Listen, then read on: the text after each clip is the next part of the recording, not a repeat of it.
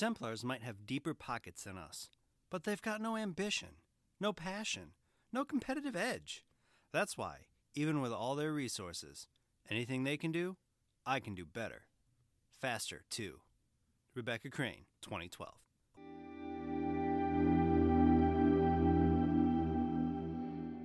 Hello and welcome to Visions of the Past. My name is Andrew, and I'm the host of this Assassin's Creed lore podcast. This is episode 45, and today we're going to talk about Rebecca Crane.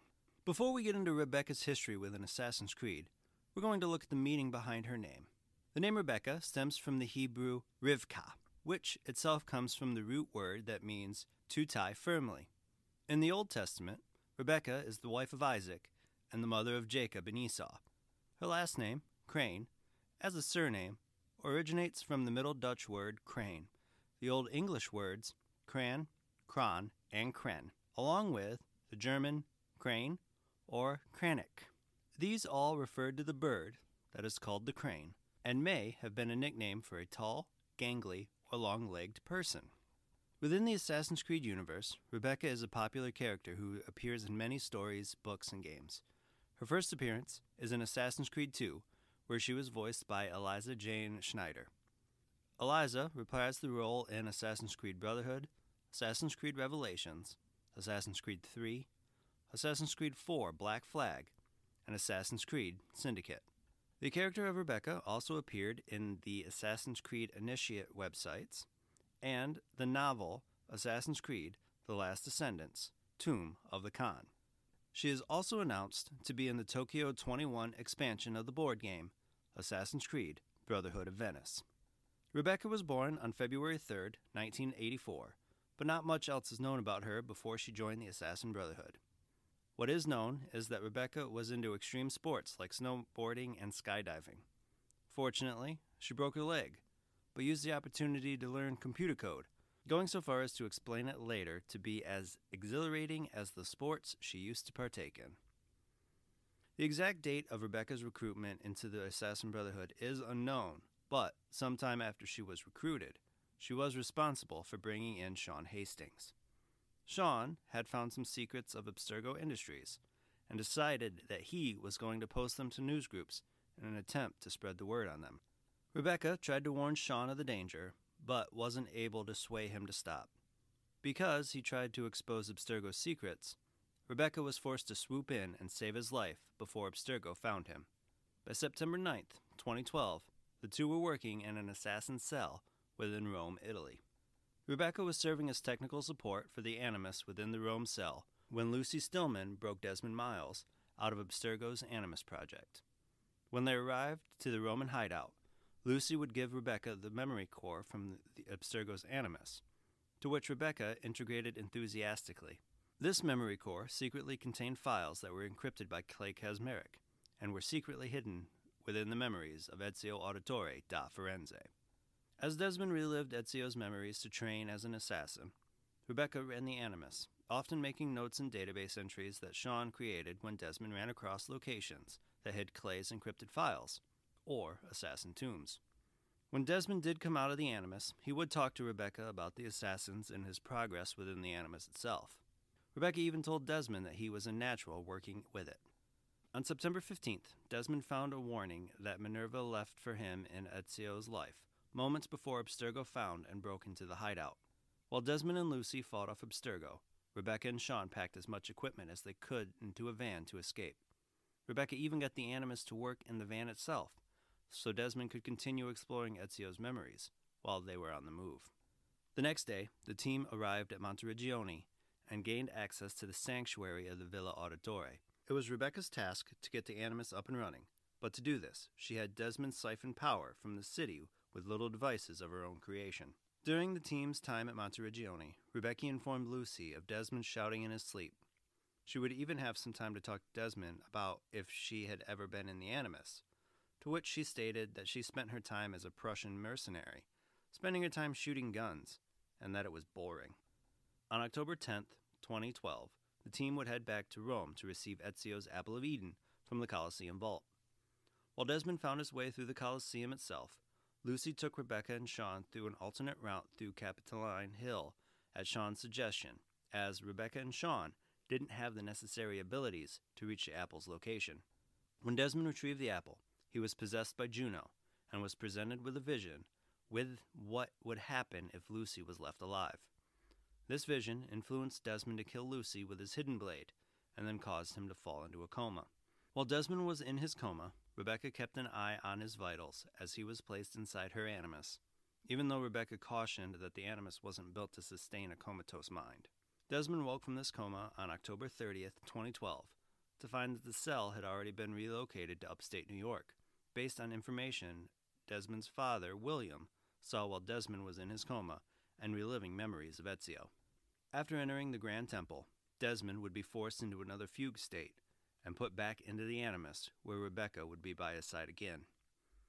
After Desmond retrieved a Grand Temple power source on November 16th, Rebecca asked him if it was weird seeing Templar agent Daniel Cross during his mission.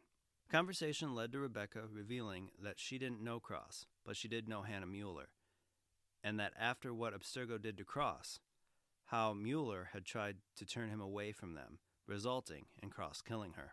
While Desmond was in the Animus looking for the key to the Grand Temple, Rebecca continued her work on the Animus, while helping Shaun to hunt down other power sources. On December 20th, 2012, Rebecca was by Desmond's side when he found the Grand Temple key, until Desmond told William, Shaun, and Rebecca to leave the temple to save themselves on the next day. Once they had left, Desmond touched the global Aurora Borealis device, saving the world at the cost of his life. Sometime in 2013, the assassins decided on a mission to recover what they could of Desmond's body and figure out what Abstergo was doing with his DNA. This led Rebecca to going undercover at Abstergo Entertainment in Montreal as a data courier. During this time, the assassin's inside man was revealed as John Standish, a follower of Juno who wanted to find a body for her. After John was killed trying to help Juno out of the gray, Rebecca reached out to the analysts that collected the data for the assassins, claiming that if the analysts wanted to continue their project, that they were willing as well. On December 2nd, 2013, Rebecca emailed Gavin Banks and informed him about John Standish's death, with the intention to leave Montreal in order to analyze the information that they had gathered and plan their next move. By May of 2014, Rebecca and Shaun would be back with William in his bunker in Norway. The Altair II, a trawler-type ship that the assassins use as a mobile headquarters, docked there around that time, allowing for Rebecca to perform maintenance on the Hephaestus email network. While performing this maintenance, she discovered numerous coded spy reports that were sent to something called the Initiates database. This discovery would lead to Rebecca and Shaun to determining where the messages were being sent, while William interrogated the crew in an attempt to find the spy on the ship.